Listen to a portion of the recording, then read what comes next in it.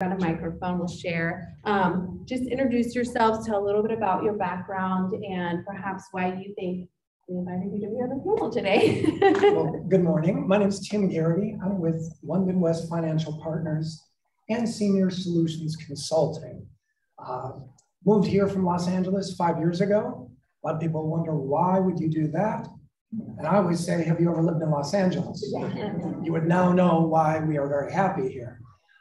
I think I was invited. I am a retirement income specialist who also specializes in long-term care planning, which is really part of a good plan's income plan. I also am married and have 2 beautiful daughters, and I'm just very happy to be here. Thank you very much. Hi, I'm Bridget Wetterer, and I am from Home Services Unlimited. You should have pamphlets.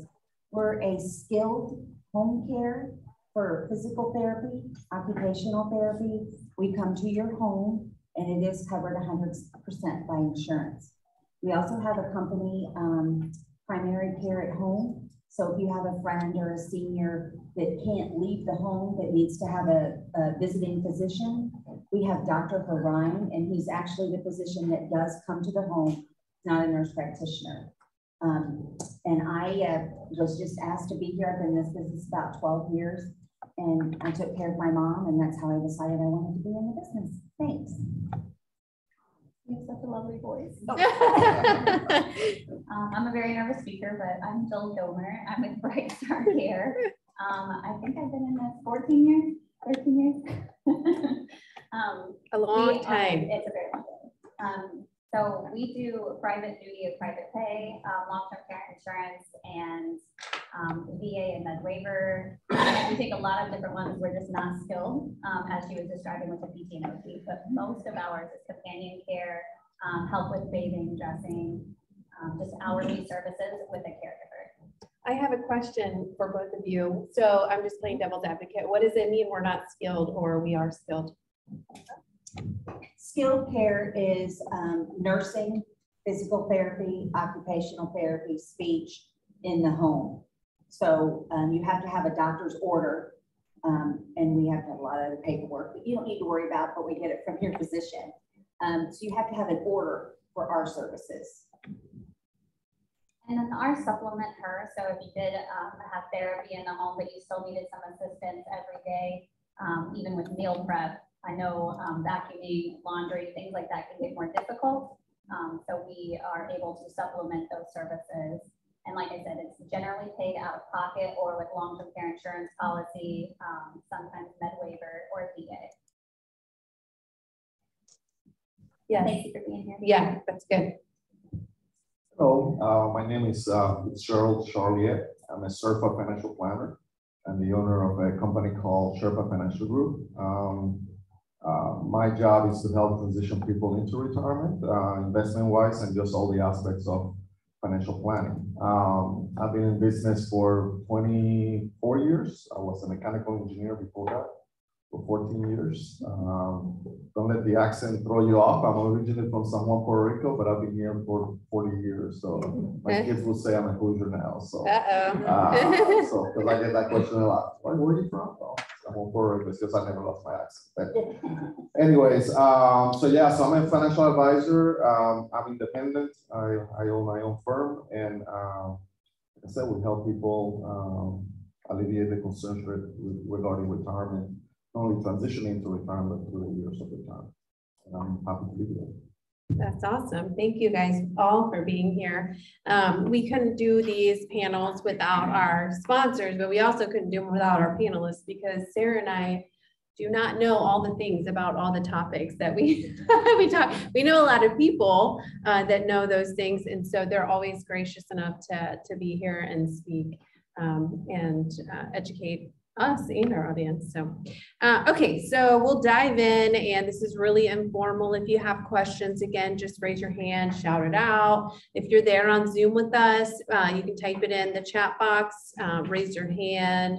If you're on the phone, I don't see anybody on the phone, but it is *6 on your phone to raise your hand on Zoom. And we'll dive in. What is the most common question you're asked by your clients needing senior services? For me, I would say there's really two questions you usually ask. Is one, will I have enough to get me through retirement? Especially in this inflation where things are going up on an ongoing basis. People are afraid of, okay, do I have enough?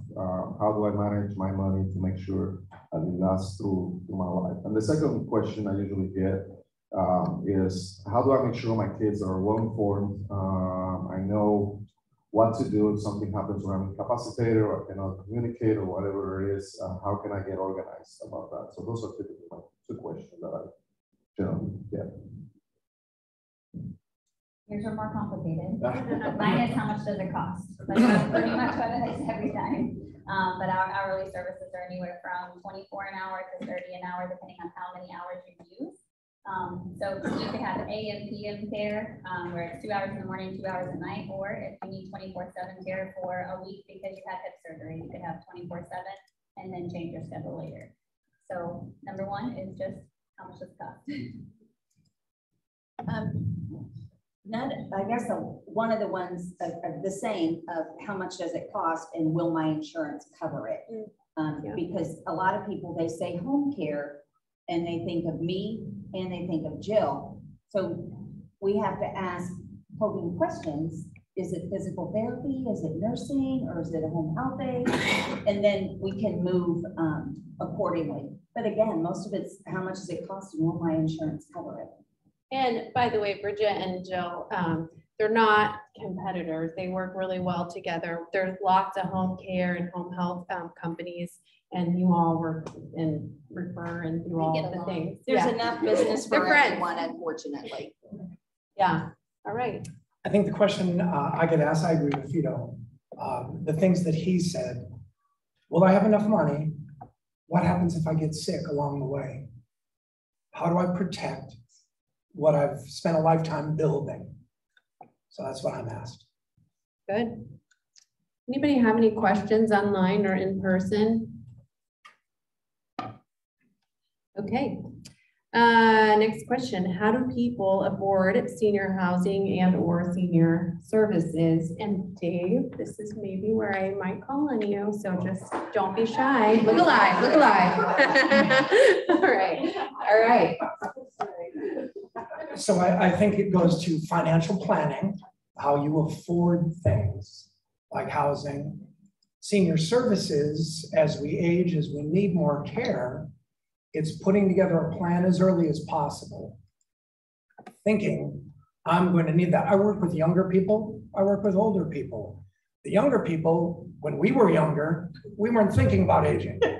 And then bam, here we are. So then we go, well, to me, it's all about education. That's why you're here today. What can I find out? Educate me, and then you'll make good decisions about what to do. Isn't it funny how that happens? You just one day you're 10 and one day you're the next day you're 45. Wish I were 45. Yeah.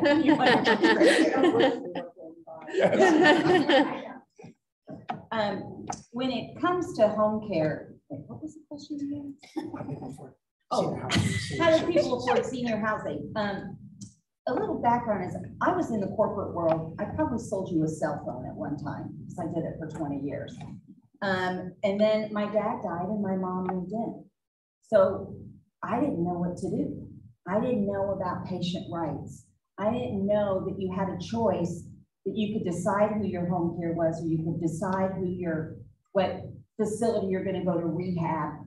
I didn't know about any of that. So when I decided to get in this field, after my mom passed, I got my master's in geriatrics and then went to become a resource so that people will ask me all the time, how do we afford housing? Well, then I send them to a financial planner or to SECOA or whatever. So the thing I think for you all to know is that a lot of people are resources and we know a lot, just enough to be dangerous about other areas.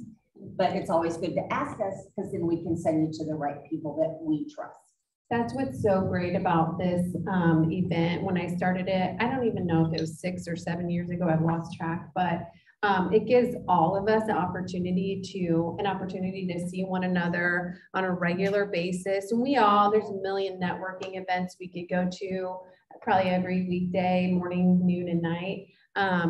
But I feel like this is hearty material and just a really good way to get to know each other as well as you who are attending. So it's a really good resource, and we all work together trading information and also clients because we have a heart to help seniors. So.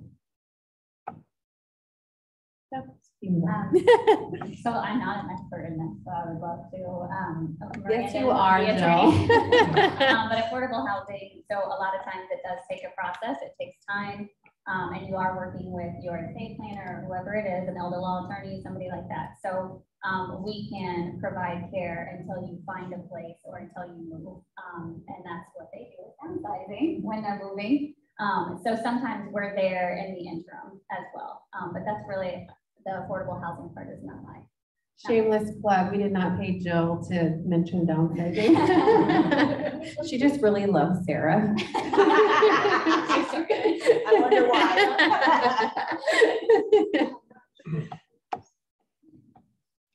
All right. So one of the things I like or I love about this job is that no two cases are alike. Each person is different. Every family has different circumstances. I love that about financial planning in general, is that when we sit in front of a couple or a family, you have to get down to what is the individual circumstances. Do they have family support? Are they all alone? How much money they have? How much planning has been done as far as ahead of time with long-term care insurance or anything else that they need? So to me, it's on a case-by-case basis. How they can afford it is what I like is the troubleshooting, the problem solving, or figuring out how the pieces still fit together. So I guess there's no one answer, but just in general, it's just exactly. Yeah, it really does. And I think you hit the nail on the head. No two cases or client or project is the same. And for those of us who get bored really easy, it's really fun who like problem solving, because you can ask Sarah this week, we solve problems regularly. Sarah's been researching well and water treatment systems, and she probably never thought that's what she was getting into when she renewed her real estate license and started helping seniors from a different perspective.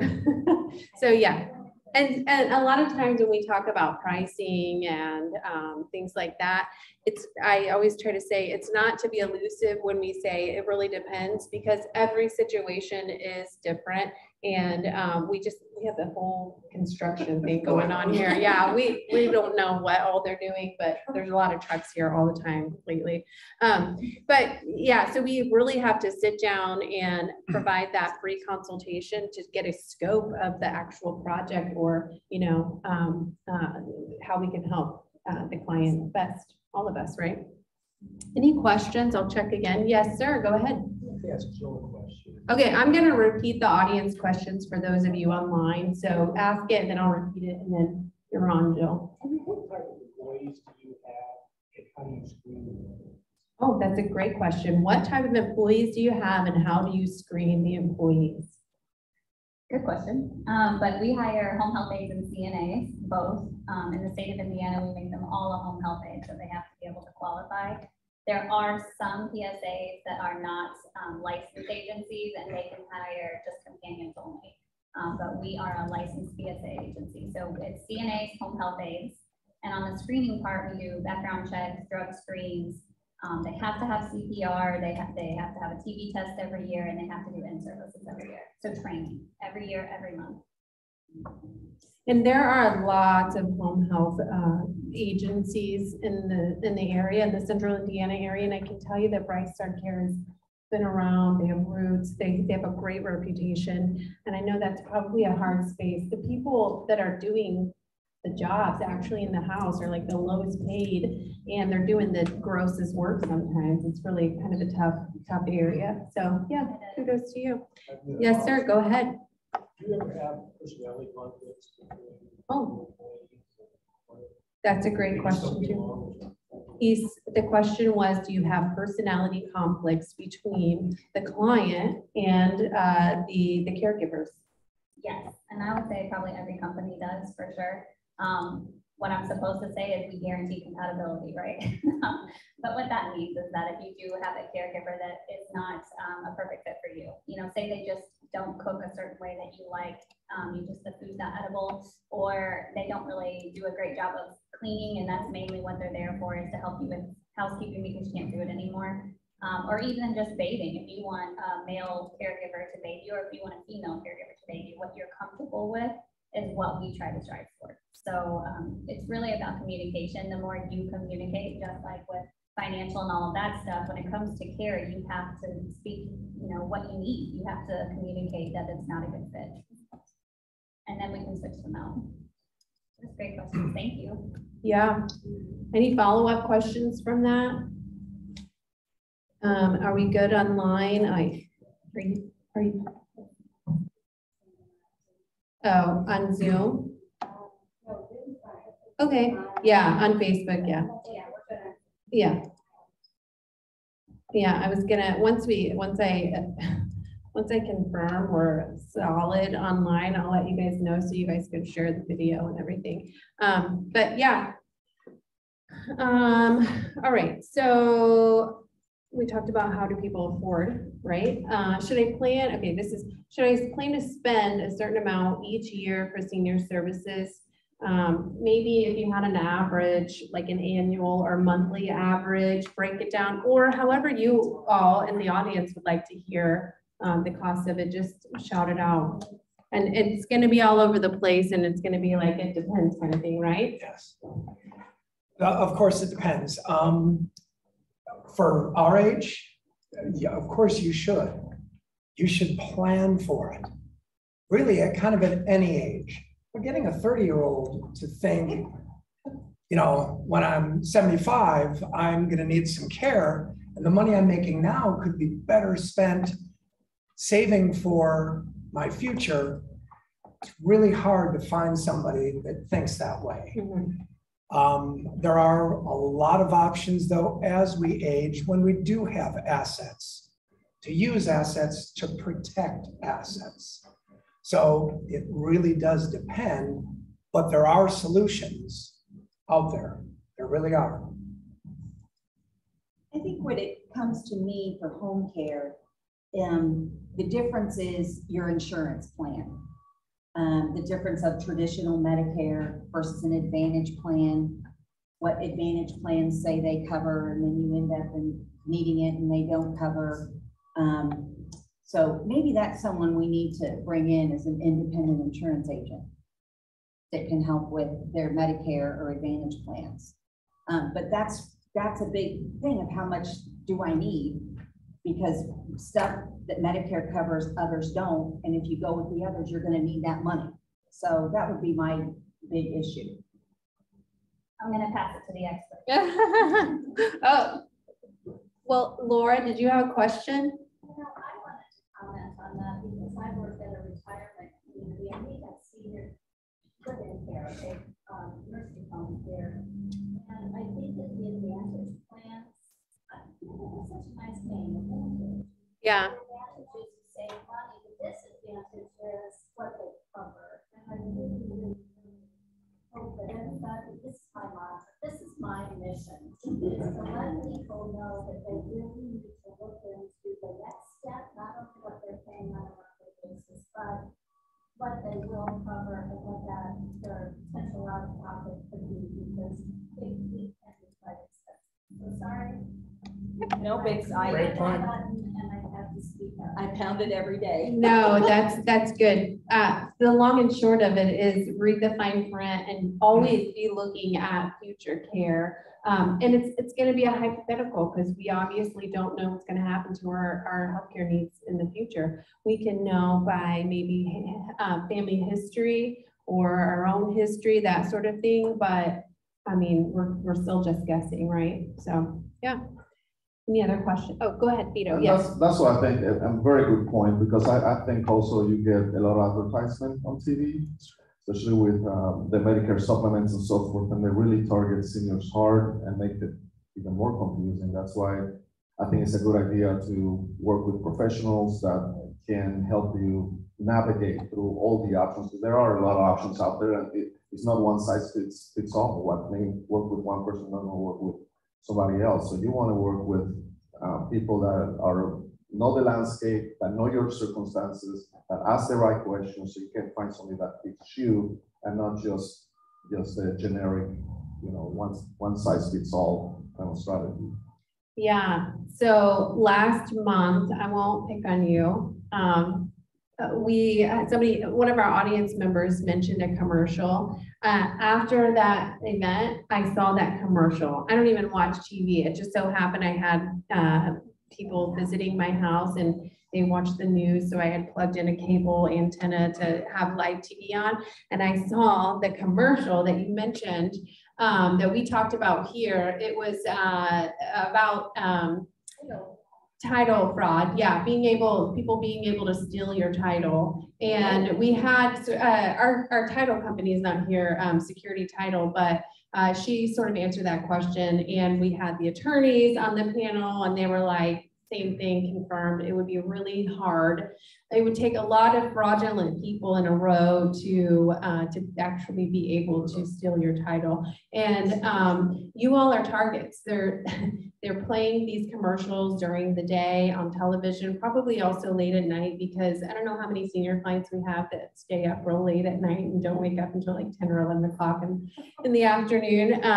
But so yeah, you guys are targets, and they make it sound really scary, not just title fraud, but the same Medicare, Medicaid, planning, all of that stuff. And the best thing to do is to not be afraid, understand the source, and that they're trying to pull you in and make you scared, because that's when you'll make the decisions that they want you to make out of fear. And so we don't want you making decisions out of fear. We want you to be making decisions because you're educated and you know the right questions to ask, because you've been here listening to our panelists and our sponsors.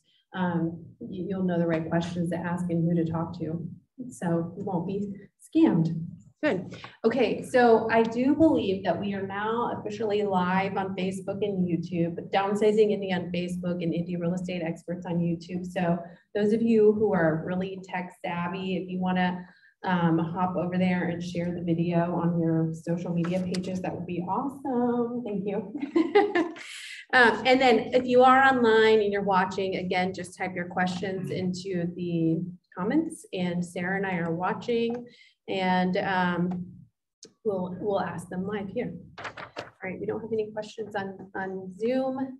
All right, so we'll move on. Does insurance cover any senior housing or services at home?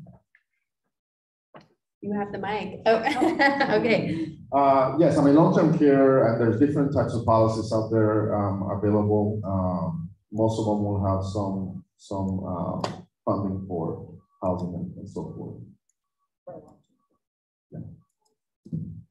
Again, with skilled home care, like when you leave your hospital or you leave rehab or you've fallen and you can't get up, and you need some physical therapy, then insurance, Medicare Part A, and it is covered under your Advantage plan as well, but sometimes not as long as traditional Medicare, but it is covered 100% in your home. Now there's certain things, like let's say you have wound care that needs to be changed every day. Medicare will not pay us to come every day to change your wound. We have to be able to teach someone how to do that, so that we come maybe every 3 days, but you've got a neighbor, a spouse, a friend, a child that can do the days that we can't be there. So there's intricates, but the majority of your nursing, physical therapy, occupational therapy, speech, and a home health aide, only to help give you a shower, is covered under skilled care, Medicare Part A. As far as insurance, long-term care insurance has had a bad rap for quite a while. Yes. Some of the old traditional plans, if anybody ever tried to pitch one to you, was you would pay something for life. And you would, if you passed away, you didn't get any benefit. That's kind of terrible. That's not unlike auto insurance. If you never have an accident, you've paid it, but I want my auto insurance. I want my homeowner's insurance.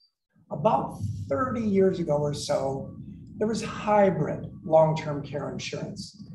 That is not so. It's not use it or lose it. If you pass, there is a death benefit that goes to beneficiaries. A lot of companies have gotten out of it. Genworth was a big one. But what would happen is you would retire and you were paying X. Well, then in retirement, maybe 5 years in, your premiums went up. And then 10 years in, they went up more. And a lot of seniors were having to cancel their policies because they couldn't afford it. That is not used really in financial planning. Those policies are no good. Mutual of Omaha has some good policies. There are some life insurance policies that have long-term care riders. You got to be careful on those. It might only kick in for facilities. Yep, the kicker. Yeah. Tell them what that means. What does, we say community, we don't like the F word, the facilities, but I know what you're talking about, but our audience does not. Assisted living, anything in a long-term care facility. A home health aid. Home health. A home health aid in the home, like it has a kicker.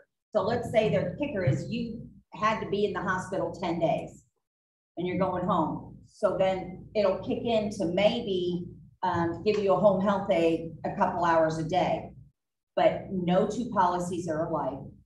And, you know, our company, we just ask you, if you have a copy of your policy, let us see it, because our administrator is a Series 7 and he can look at it and he knows exactly. A lot of times also, if you, certain things, you have to pay it up front and then you have to send in the receipt to the long-term care provider.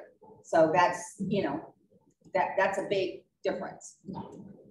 I can work with any company. Probably the best company is right here in Indianapolis. It's One America. They were the leaders in asset care, protecting your assets. And what their policies do is you either pay monthly, annually, or you give a one-time payment. That payment gives you an amount of money every month for your care. Obviously, you get more when you're younger, but it goes through age 85 or 86, I believe. Those funds that then you get the benefit monthly, can be used basically for anything. If you need to, the idea is to stay in your home. It is income. So this insurance is income when you need it most. So you can stay at home. Social Security, if you have a pension, plus now you get a monthly benefit from an insurance company that allows you to be where you want to be. So the answer is yes, it can pay for things in home because that's the goal. What did you say the one here in Indianapolis? One America. Big building down Yeah. there. Okay, any questions? Are we? I have a question. Okay, Sarah has a question. I live in this place over there. So if I wanted to go to assisted living, will my Medicare cover that? If she wanted to go to assisted living, will her Medicare cover that? No. No. And everybody thinks that it will. Did everyone hear that? No, and everyone thinks it will. Okay, elaborate, please. There's not much elaboration. Medicare does not cover that. If we wanted to have coverage, what would we need? Long-term care. Lots of assets to pay dollar for dollar, which is not how we made money. Having a long-term care policy, having the right life insurance. Like I said, there are solutions that people just were never educated about. So talking to Fido, myself, will get you some answers. If I'm in my 70s or even my 80s already, is it too late for long-term care insurance or life insurance? No. There is underwriting, and you might think, oh, I can't pass that. There is life insurance based long-term care. There is also something called annuity care. It doesn't have the underwriting for that. If you have some qualified money, that the IRS hasn't gotten, or Uncle Sam, our favorite uncle, hasn't gotten their portion, you can fund long-term care with an IRA, a 401k. There are lots of funding options. Some of them require some form of underwriting, and then some require much less. So it's talking with a specialist that will help you. And that could be either you or Vito. Yes. All right. Question in the audience. Underwriting. Absolutely. Underwriting means? There's an underwriting for getting your loan for your home. Underwriters look, what do you mean you have no income? And you want us to give you a mortgage. It doesn't pass. Or they go, oh, you only make this much. We're not going to underwrite you for $300,000, but we'll do $250,000.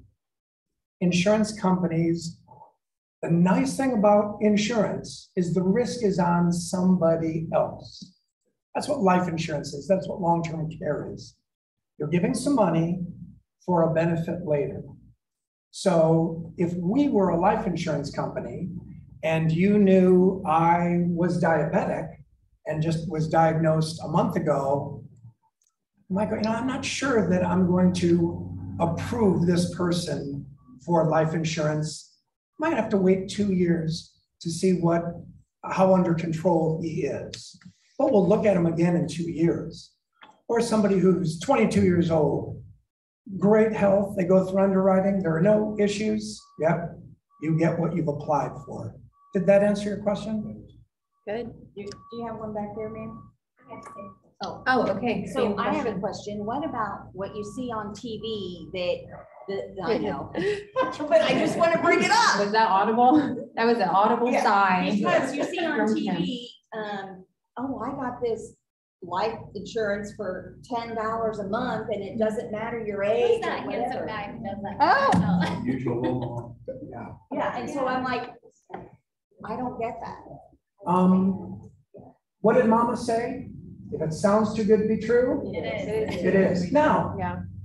I'm not a advertising specialist. I think what they say on TV has to be true.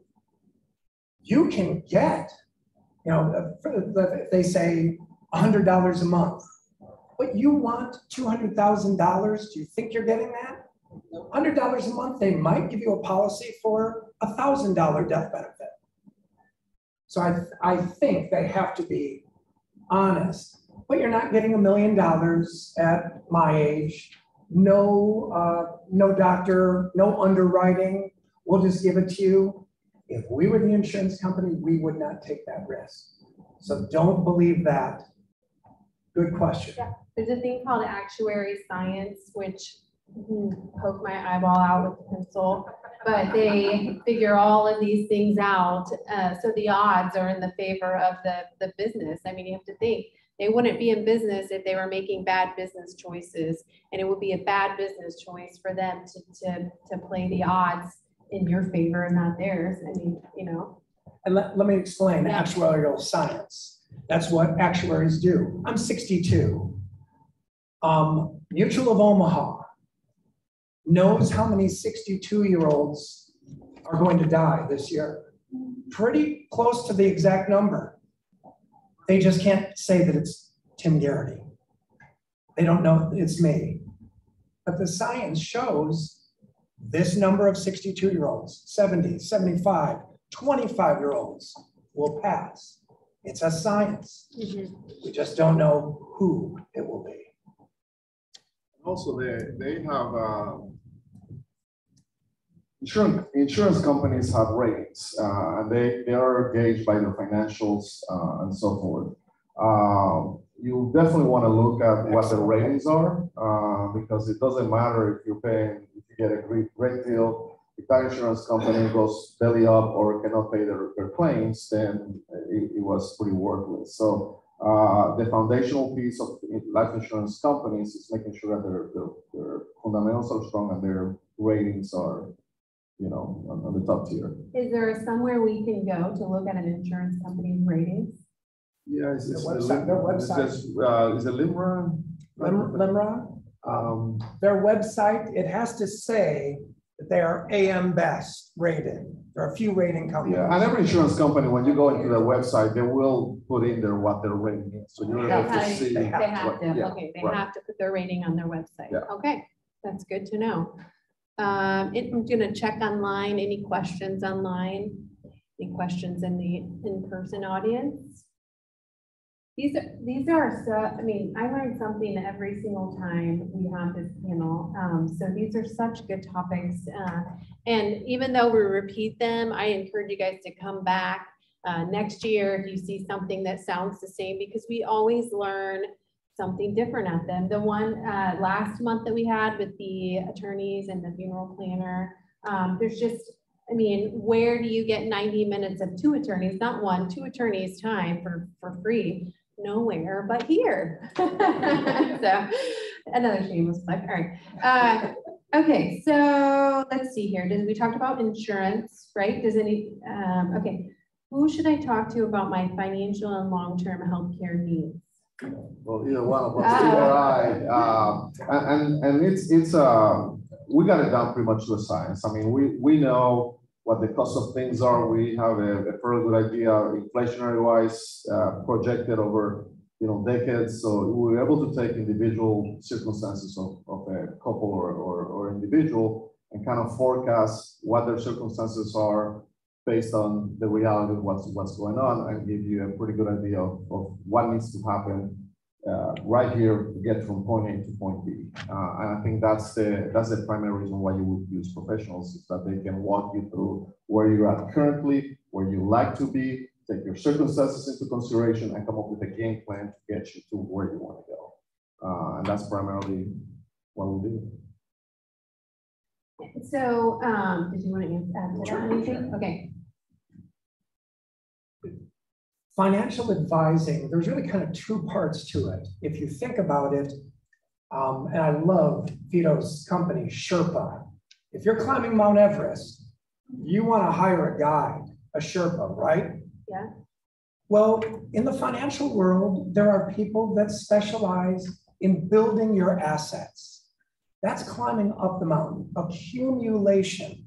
We want to accumulate money to get to the point where we can be at the top of the mountain and say, I'm done. I want to retire. I want to stop working. I want to do the work I want to do. Now you have a bag of money, and now you've got to go down the mountain. And how long do you want that money to last? Probably for the rest of your life. But here's the tricky question. How long are we going to live? That's an unknown. How is the market going to do in our retirement? We know what it's doing right now, and that's impacting us. So you really kind of have to know who you're talking to. There are people that are great at accumulating money. There are great people help in distribution. Some do it together, some do it separately. Because that's a strategy too, how you are going to distribute your money when you do retire or slow down and do the things that you actually want to do. And talk more about that. Why? For what? Well, why is that a strategy? Well, most everybody does not have any idea what the distribution rate is in taking out your money. Does anybody? I'm not going to ask Vito. What's the distribution rate? Can you take out 10% a year? 20%? 5%? About 3% of your money.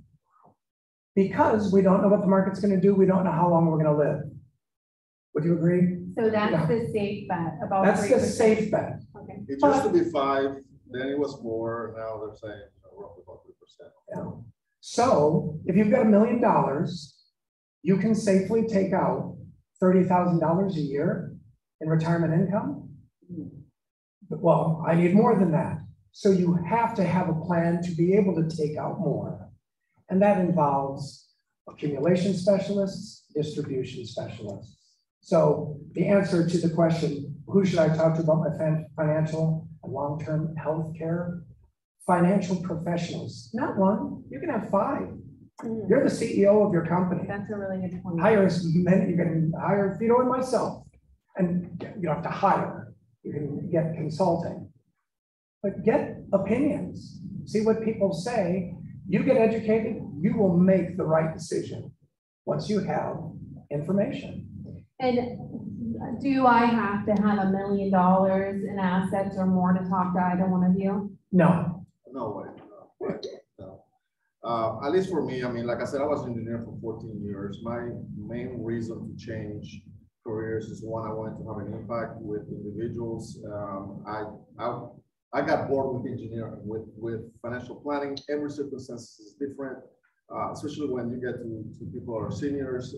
Sometimes they want to bring their children into the equations. Other families are private and they don't want their children to know. So there's a lot to navigate through there. When do I take Social Security? You know, how much am I going to get? How much my wife's going to get? What happens to my assets after I pass? What happens to my assets if I'm incapacitated? So to me, it's like a puzzle that you put in together and asking all the questions and be able to go through each individual circumstance. To me, that's what I appreciate about my job. And I talk to everybody because you never know the impact you can have with people. And there's one thing you do for a job, there's another thing when you really want to help just people in general to get to where they want to go. And sometimes people just don't have money. And you say, okay, somebody that doesn't have any money, do they need a financial advisor? I would say yes. They probably need it more. If you have a single divorced woman with 3 kids that making very little money and no assets, do they need to talk to a financial advisor? Yes, because the financial advisor may not make any money, but again, if you're getting into this just to make money, my hunch is you won't last, 20, 25 years because people figure that out. So to me, that's my passion. That's why I got into this business. That's all really good points. We have a question in the back. I'm sorry. This is one of the questions I was going to ask, so thank you. How do you guys get paid? There's different ways. Yeah, absolutely. There's different. That's an excellent question. We get that question just about every time. So there's financial advisors that get paid commissions. So they will offer you or suggest a product, whether it be a long-term care product or an annuity product or a mutual fund, and their compensation comes from the commission that's being paid by that product. I don't work that way. The other way that you get paid is a fee based on assets under management, where let's say that you manage, $1 million, or let's say $100,000 for somebody. Percentage usually is 1% of assets that you're managing. That's what you get your compensation for. If you do financial planning, some advisors will charge for the financial plan itself, independent of the assets. So if somebody comes in, they just want a financial plan. They don't want to invest assets. Then some advisors will charge a per hour fee, and it varies for each advisor. For myself, I don't charge for financial plans because I think everybody needs one. And if you start charging, it's going to limit the number of people that are actually going to get that benefit. So to me, I sit down with people. I would give at least an hour of my time, see what they can do different, give them some recommendations, give them some homework usually of things they can be doing. And maybe later on we can do more. But that's at least how I operate. I don't know, Tim, on your end. That was an excellent explanation of how it's done. I do not charge for my services. If somebody needs something, they get multiple recommendations. If they go with whatever they want, that company pays a commission to me.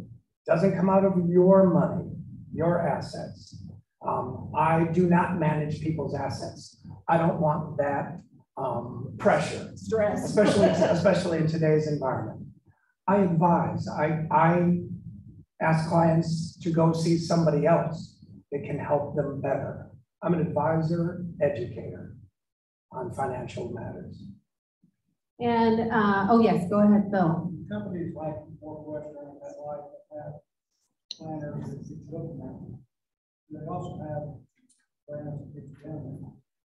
the question was, do companies that help get you up the mountain with those financial plans also have people, specialists who help you get down the mountain, as Tim was using as a...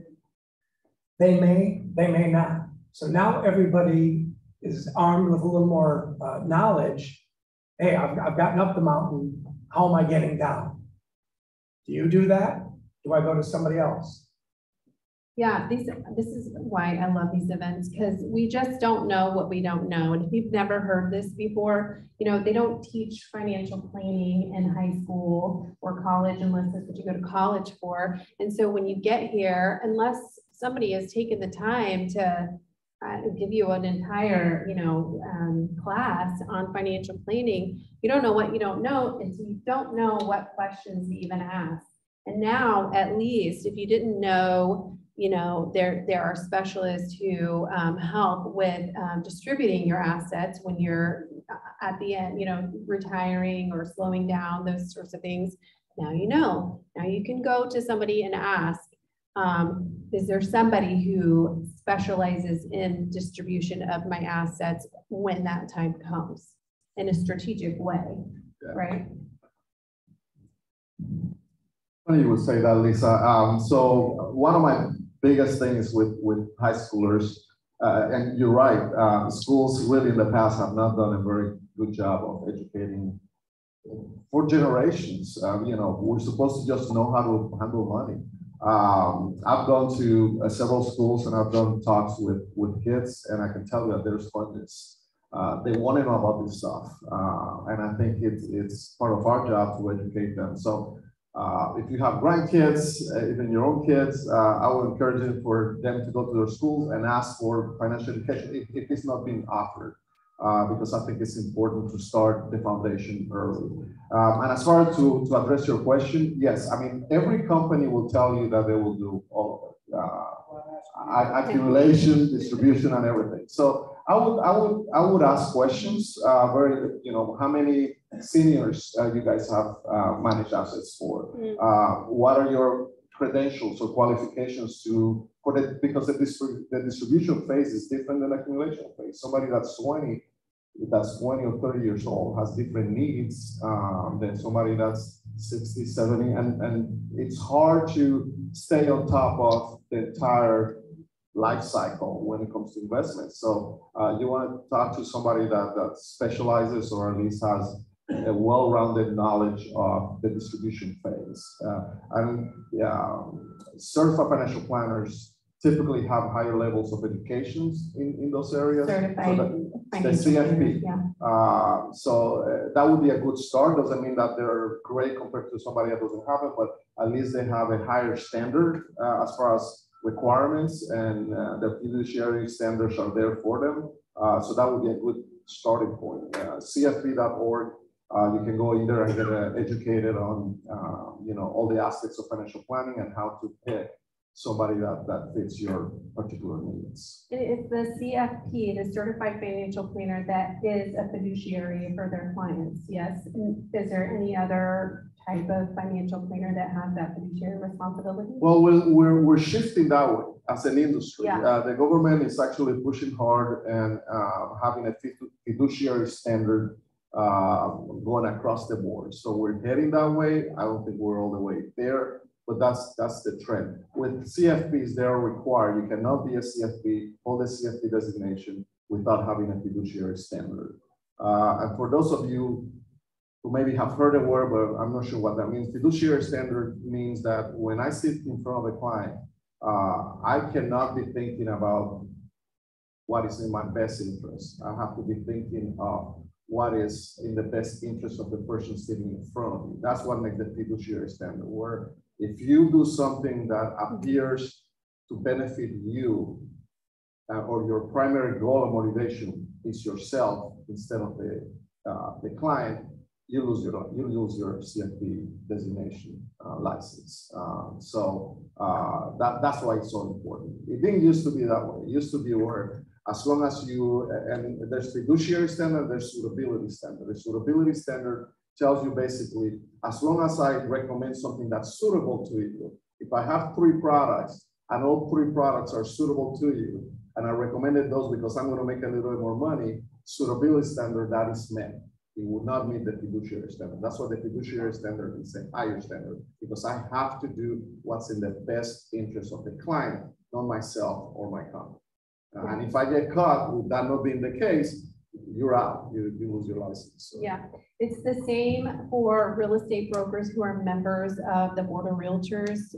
We call ourselves realtors, or that's our industry, what do you call it, board. And if we act out, so we have a code of ethics that we have to adhere to, or we could lose our membership to our Board of Realtors. And one of them is fiduciary responsibility, which means that we act in our client's best interest, not the best interest of ourselves. So I think that's another good question to ask when you're interviewing potential, financial planners about their fiduciary for their clients.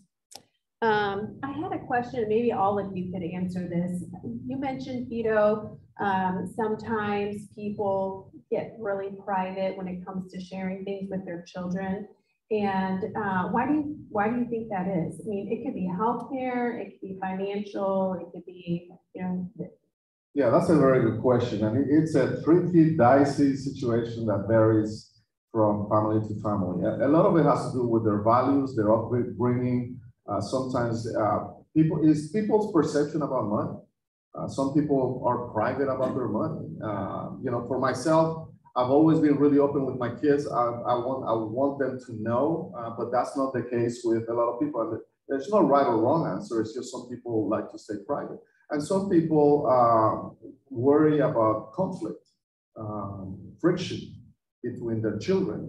If they think one child can handle money better than the other, and they may leave that kid as the person responsible if they get sick, then that creates friction. So that's where the privacy comes into it. And that's why as financial planners, at least on our end, is that we need to know the client's situation. We need to have our finger on the pulse to say, okay, we can bring the kids in, but we're not going to discuss everything. We're just going to discuss these boundaries.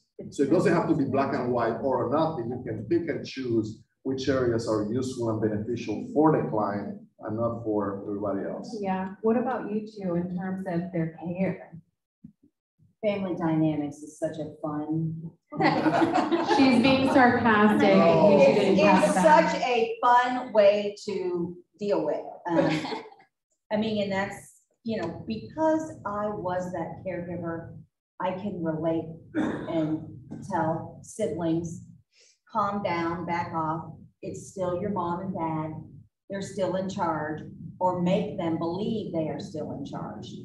Because sometimes if you've got dementia, but mom still believes she can make decisions, it's in how you help the kids deal with how their parents' reactions.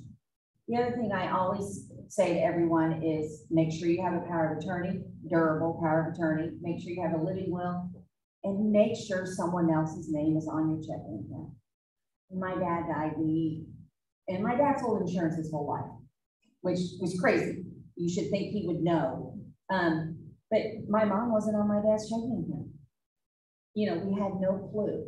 So that's why I preach, get those, big three things. And people do like to be quiet. They don't want their children to know that they need help. So it's all in how we speak to them. What about you, Jill? Those family dynamics? They're very fun. But I don't even think it has to be kids. I think it could be husband and wife, or caregiver and caretaker. Yeah, it is. So there's a lot of dynamics there. I won't point fingers or anything, but there was someone that I accidentally asked how their family member was, and they had passed away. And I apologize, but she was just explaining to me, well, yes, that situation had resolved itself, but now we're dealing with the estate, and he had no one named on the estate or was able to help or even knew where the money was. So stuff like that comes up all the time with us. So even with our care, it could be 5 kids, and every kid has a different opinion of what mom or dad needs. And so as long as you have it, where you have said what you want, and the will and all of that stuff, then it would be much easier for everyone, including yourself. And you don't want to see your kids at the end of life arguing and fighting over money, care, anything like that. Not at that point. Yeah. So what I'm hearing you guys say is that there is a way to protect your privacy and maybe not start a rift between family members, and also still protect your dignity and privacy to a certain extent. And that is through power of attorney, wills, naming someone else on checking accounts, and maybe even, we have our attorney here. Our attorneys, I forget because Jeff's not here, you have to tell him. Or also naming a trustee or somebody to be over that estate or will. Yeah? Yeah, I have a question. Yes, ma'am. What's the power of attorney, be okay in your checking account? If it's a durable power of attorney, medical and financial. Okay. But when you pass away, that document goes away. So that's why you need to have another name on your account so that if you pass, everything isn't frozen. So yeah, so the question for the online audience here, by the way, this is our online audience for you guys. You just act like this is an audience member if you haven't gathered that. She asked about power of attorney, durable power of attorney, and I'll let Miranda and then Stinson handle that. So it's, I don't like to see somebody listed as a joint owner on your checking account unless it's really a shared account you both contributing to. I would rather see that person added as a power of attorney, because then they have that fiduciary duty to you. Yes, that power of attorney will cease to have access when you pass away, but you can go to your bank and designate a payable on death beneficiary or more. You can have the spouse, kids, whoever as well. Sometimes it doesn't make sense to do that. So talking to your estate planning attorney, they can help you figure out whether you should have a POD, whether maybe you need a trust. But yeah, having your power of attorney on your account as a power of attorney. So you submit the power of attorney paperwork to the bank. The power of attorney goes with you. They have to sign up for the account, and then they have access, but they also are answerable to you. So you can always ask them, what did you take out that money for? If you have questions on that. What if you're sick and you are not able to ask that power of attorney, like, what are you doing with my money? So there are other people who by statute have the authority to ask that power of attorney for an accounting. And so there is protection even if you are incapacitated. So that's really probably a broader discussion that we have today, since I'm not a speaker today. But yes, there are ways to share your account with other people so they have access that still protect you and ensure that someone has access after you pass away without them having to go through that probate process. Talking to your attorney is the first step, I think, typically on that direction. Did you want to add anything? Miranda said it wonderfully. Oh yeah, there you go. That was awesome. And I am not an attorney, so I will not give any legal advice. There you go. Yes, ma'am. How are you? I'm fine. Going with what Miranda said, maybe how it's been explained to me is that if I put a child on my checking account, she's in a major traffic accident, they can come from my money as well. Okay, so if she's sued, she's on my checking account. My money's her money. okay, so the question was, if you just put a person like a child on your checking account, not as a power of attorney, like Miranda was explaining, that if she's in a major accident or something financial, now my money is her money.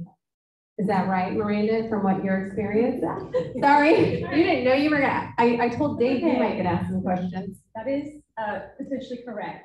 And so you don't want to be in that situation. You may be able to protect yourself. You can show that all of the income, all of the money that came into there was yours, but how, and that may or may not be true. It's going to be kind of, in some cases, it's fact specific. How much accounting are you going to have to show, years, months, to show that that's your money and not their money? And so it's best to protect yourself to have them on there at that power. I even had to correct my own thing. So people just don't know this. All right, any other questions on that? I think our mic is running out of batteries. Okay, is that, okay, so the last piece of advice, your best advice that you can leave everybody with. For me, I would say, make sure that your wishes, your all your contacts, everything is somewhere. You never know what can happen in life, and one thing I've seen with families is when somebody passes away, when they're incapacitated, not only they're going through obviously the grieving process and the stress of dealing with healthcare issues, but then having to figure out, sort out, you know, where's all the contacts, where are the doctors, who are the beneficiaries, what policies, life insurance policies, long-term care policies, investment statements, IRAs, 401ks. Where is all that information where family members have to go into somebody, their mom's or dad's house and try to sort it all out? Long time ago, I put together a kind of a booklet that helped you kind of trigger the right questions to ask, and that's what it is. It's called Family Transitions, and it's a document that I have for myself, and I have it in a file cabinet where I tell my kids, if something happens to me, this is where all the information, so here's where all my doctors are, these are all my accounts, account numbers. You don't even have to put specifics about dollar amount, but just enough information for your kids or whoever is going to be managing your estate or your situation has a place to go to get that information. So I urge you guys to do that, because I've walked into too many situations where because of privacy, the kids or the caregivers did not have any information, and then we're sitting there trying to put together clues as to where everything is at. So just urge you to do that. Go ahead. Yeah. I'm just going to add something to that. In my years of working in healthcare, I remember sitting with a family when I was working with BrightStar, and the father was talking about all of these documents, right? I have all this stuff, it's all laid out. My son knows that he's, you know, has access to all this different stuff. My will's in there, like all this information is in the safety deposit box. And the son turned and said, "That's great, Dad, but you've hidden the key, and I have no idea how to get in that box to access any of that information." It's not signed. So make sure, just if you have the documents, great, but make sure somebody knows where it is and how to get to it, how to access it. So make sure you know where it is. Yes, go ahead. Question, how does somebody get into the safety deposit box? Even if they have the key. Oh, yeah. How does somebody get into the safety deposit box? You typically, with most things, you can designate before you pass away on their forms that somebody has access after you pass away. Typically, your personal representative through your will, whoever is handling your estate, will have access once they open the estate. Now that could take a while to get to that point. And so if you want someone to have access right away, which you should, you need to make sure you fill out the form with your bank that specifically designates that somebody has access, ideally while you're still alive, if you are keeping your power of attorney and other documents that they may need while you're still alive, and that somebody has access after pass. So I think that's your will in the safety deposit box. Yeah, so that's a problem, because we're gonna have to get your will, somebody's gonna have to have the original for us to open the probate estate. So you're gonna have to make sure that somebody that you trust has access to that, meaning not just that they have a key, but you've gone to the bank and told the bank, filled out the form that says they have access. Because the key, I don't know specifically what they call Just go to the bank and ask, what form do I need to fill out to give somebody access to my safety deposit box? You can show up with the key, and the bank's probably not going to let you in unless you can show that you also have the legal access to it. Which makes sense. Yeah. Yeah, which is frustrating, but they're just doing their job. Right, So, right. yeah. And a lot of people these days don't have safety deposit boxes. Right. In this newer generation, they don't. Yes, ma'am, Laura? I think going back to my perspective from working in a retirement community, sometimes what happens is we have people who come in for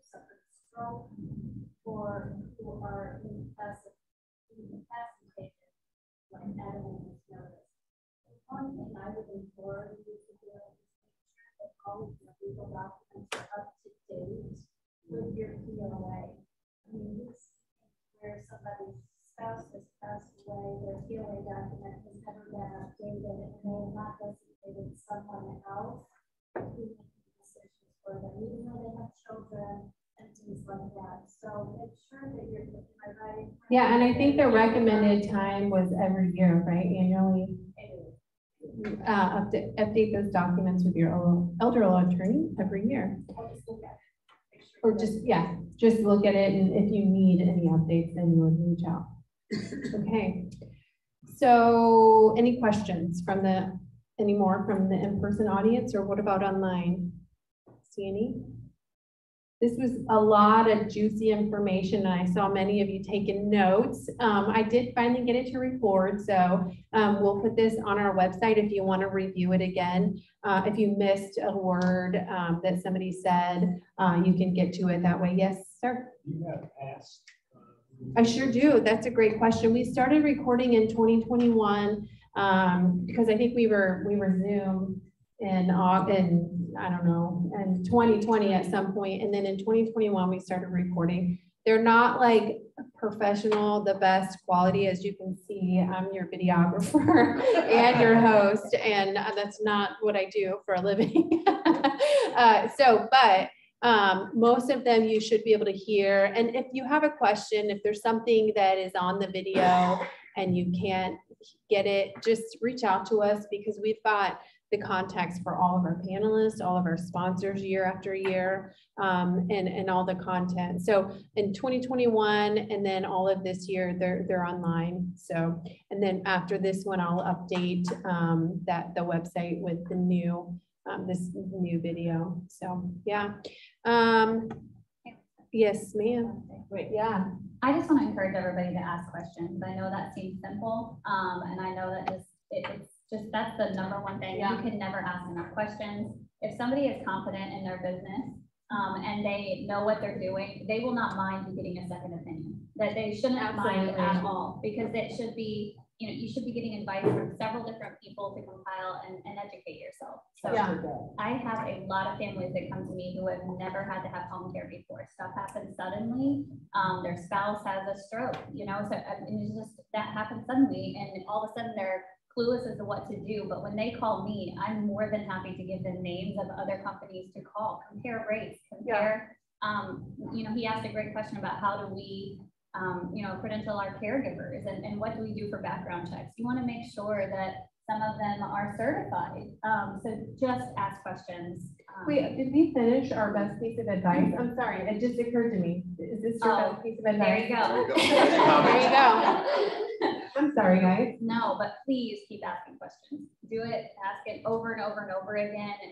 This is so hard. It is one of the hardest things you'll ever have to do. I was going to say also contact any of these panelists or sponsors for a list of questions, because again, I keep going back to, we don't know what we don't know. If you've never done this before, you don't know what questions to ask. And even if you have done it before, but it was a long time ago, you may not know what questions to ask, right? So I didn't know the checking account. Yeah. I had no idea. So that's amazing. Your best piece of advice. My best piece of advice is trust your gut. I mean, we've done it our whole lives. And if you're talking to Sally and it just doesn't feel right, and you talk to Jim and it does, then go with Jim, because you're smart people. And the other thing, I've given you my business card, and if you ever need a resource, please don't hesitate to call me. Don't wait till you're in the hospital and you're getting discharged to call me. If you need a resource, please call me, and I will be glad and honored to help you out. Nothing to add, because it's all been said of best advice. I would just leave you with, I left you with a piece from One America on asset care. There, you can take a look at that if that is something you ever want to talk about. You certainly can talk to me about that. For the online audience, I'll get a copy of this and upload it into our Google Drive. Oh, well, Sarah, never mind. Sarah already did it, so thank you. And I cannot tell you how wonderful these the panelists are and the sponsors that we partner with. Every year, I get more and more impressed and just honored to be able to be in the same space, you know, as these people. They're knowledgeable, they care about seniors, they care about educating people, and you're not going to go wrong with the people that we have, the group of people in this room that we have each month. So I really appreciate you guys. Can we give our panelists a round of applause? And again, thank you to the sponsors. Couldn't do this without you. There's obviously a cost to it. Please go visit them. I feel just as privileged to be partnering with them. We had a great senior tour, both at Discovery Commons and Westminster Village.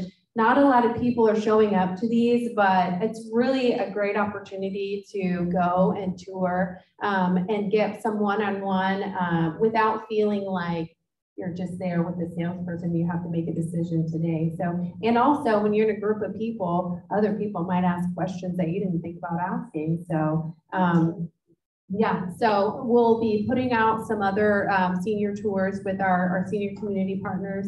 You just have to get them to get it on the books, right? So, all right, so Diana is gonna pull some names out of the basket. We're gonna give away some prizes. Okay, yes, do it. We'll start with Stacy's basket. Stacy Bonas with ClearCaptions always brings the basket in before the event. Many of you guys don't get to see her, but she's really awesome. She knows her stuff, and she gives away free phones that help you talk to people even when you can't. And that was Jim and Betty. Jim and Betty. Yes, you won the basket. You can take it to Betty and be like, I was thinking about you. I got you this. Yeah. Get some cool points. Yeah. Also, if you're in person, there's a feedback form, and I'd love it if you can fill that out. And online, Sarah will post the link online, so you can fill out the feedback form, and we'll take a look at that and take your feedback. We're starting to think about events for topics for next year, and we've got some exciting things coming for 2023, which I cannot believe it's already 2023 coming up. So, next, Nancy Hexamer. Yeah, you won. So you can take the flowers right in front of you, and we'll give away a few more flowers. Do you guys have any door prizes? You don't have to, it's not a requirement. Okay. Phil Hexamer. Well, Phil. You got your wife a rose. How nice of you. Yeah. You could actually take it to your neighbor who we met at Westminster Village, I think, right? Did we meet your neighbor at Westminster? Oh, I'm getting it mixed up with, never. Oh, you did. Okay, yeah. All right, perfect. Cynthia Blazingham. Oh, yes, right here. Take a rose. All right, we'll do one more. Maybe we need to do two more so Sarah can do. Oh, yeah, okay. Phil Boer. We got a duo again.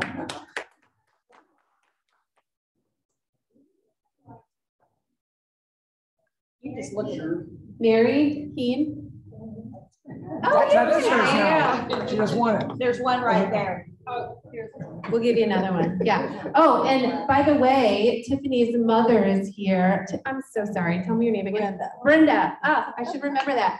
Brenda and Tiffany are the owners of Eagledale Florist. They're the ones that bring these beautiful flowers every single month for like 7 years now. And they last a good 3 or 4 weeks. I don't know what you guys do to the flowers, but we love them. I use Eagledale all the time. Yeah, Eagledale Florist. Yes, and they're also a sponsor, an in-kind sponsor. So, okay, so Sarah, do you know what next month? I think it's we'll be in July. I was going to tell you what next month's topic was. I was so trying to get online with everything that I didn't even look at what next month. Oh, we do? Okay, well, while she's doing that, we're going to take one more. Carl Zepp. All right. It's good to put a face with the name. Yeah, that's for all your great questions that you asked, right? You're a fraud. Oh yeah, the scam one. You're a fraud. This will be a really good one. It's always a good one. We have an amazing set of panelists. And then we have another one coming up about taking trips. fun and inexpensive trips, and I'm excited about that too. So you can go online and RSVP, downsizingindy.com, or you can always call that voicemail number, the 317-731-2289, and just leave me a voicemail and we'll add you to the RSVP list. And without further ado, thank you to you all for driving here or tuning in on Zoom. Thank you, Zoomers. Can you see me? I'm trying to wave at the camera. Yeah, have a great weekend, guys. Enjoy the weather. Thank you. Thank you, Kay. It was really good to see you.